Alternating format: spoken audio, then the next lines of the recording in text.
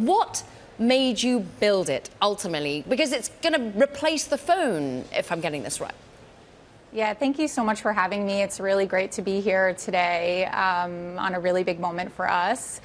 We've been building for quite a while, and really the vision has always been to build the first personal computer that allows you to take AI with you everywhere. And that's really the vision that we've had since day one. People have been so excited to see what you're going to provide, largely because you've got some big backers. You've got already $230 million raised. You came out of Apple, of course, key to their product development. Everyone waiting with bated breath. Ultimately, how do you think that this will be demanded for when it's the first of its kind, but there will be competition? We already understand that Sam Altman, one of your key investors, is looking at building a wearable with none other than Johnny Ive. Yeah, I think it's incredible that we're at this moment where we are really seeing the fact that we're at the beginning of a new age of compute.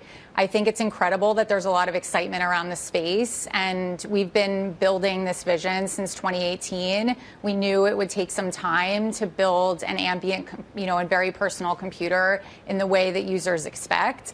And I think it's amazing to see where we are now. And again, it's just the beginning.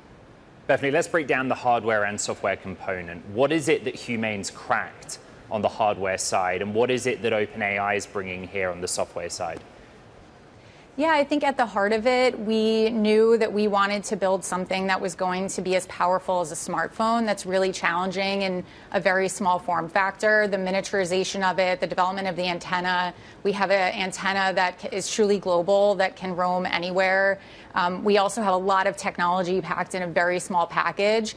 And I think that's really the differentiator. This is a standalone device. It's not connected to any other companion device. This is something that is truly standalone and is network connected, and that absolutely has been the biggest challenge. Caroline referenced the reports from September that OpenAI and Sam will work with Johnny Ive on an AI smartphone or device, and in common you do have the underpinnings of the AI technology. How will you work around that and remain sort of unique or competitive?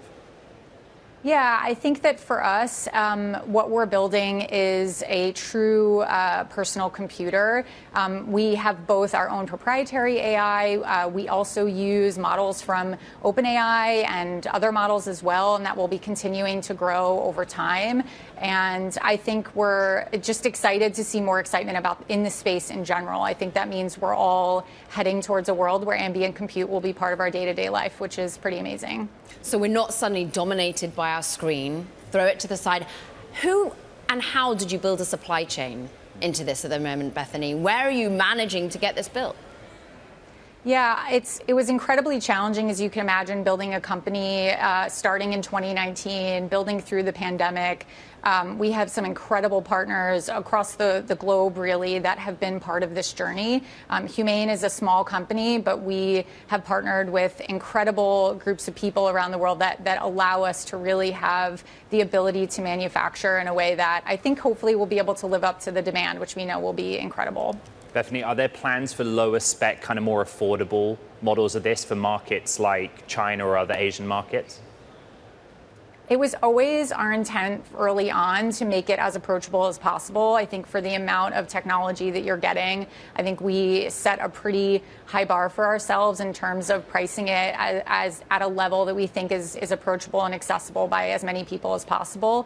That was something we set from day one in 2018, what we wanted the price point to be, and we worked really hard at that. Of course, there will always be improvements over time in terms of driving down costs, and that will always be something that is important to us. How can we make this as accessible by as many people as possible?